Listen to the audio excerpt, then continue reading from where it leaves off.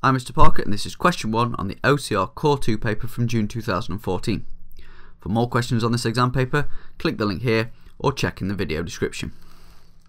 In question 1, the diagram shows triangle ABC with AB equals 8 centimeters, angle BAC equals 65 degrees, angle BCA equals 30 degrees, and the point D is on AC such that AD is 10 centimeters. So all the information in this first sentence is already given on the diagram up here.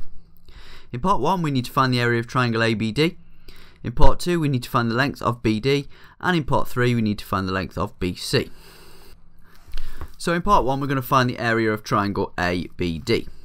To do that we're going to use the formula here for the area of a triangle, and we need to label on our triangle sides A and B and angle C. I'm going to choose the 8 cm side to be A and the 10 cm side to be B, and that means the third side would be side C. We're not actually interested in that, we're just interested in the angle which is opposite side C, which we'll call angle C. Notice that to use this formula here we need the angle to be in between the two sides that we know. All we need to do now is substitute the numbers into the formula. So we get the area of the triangle is given by a half multiplied by 8 times 10 sine 65 degrees.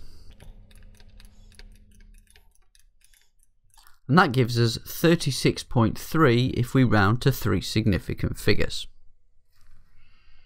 In part 2 we need to find the length of the side BD. First of all, let's look at the information we have. We know the length of 2 sides and we know one of the angles, and we're trying to find a third side. To do that we would use the cosine rule here because we've got 3 sides involved and 1 angle.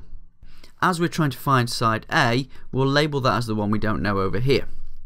B and C can be 8 and 10, it doesn't matter again which way round this is. Notice here that we've actually chosen different sides for A, B, C than in the last part of the question, and that doesn't matter, you choose A, B and C to suit whatever question you're answering. We also need angle A, which will be opposite side A, so that's going to be 65 degrees. Again, all we need to do now is substitute these numbers into the formula. So we get A squared equals B squared plus C squared, that becomes 8 squared plus 10 squared, minus 2 lots of BC, so that's 2 times 8 times 10, multiplied by cosine A, so cosine 65.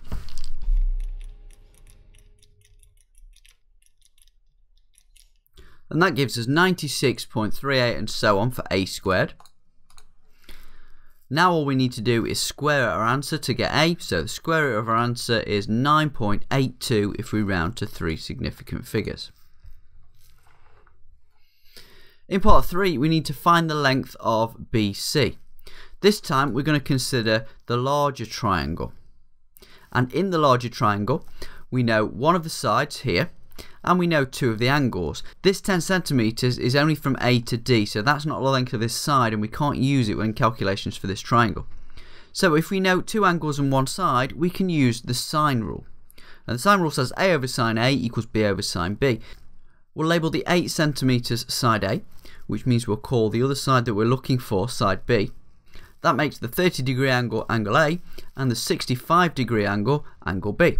Substituting the values into our formula, A is 8 and angle A is 30 degrees, so we get 8 over sine 30 degrees equals B over sine 65 degrees.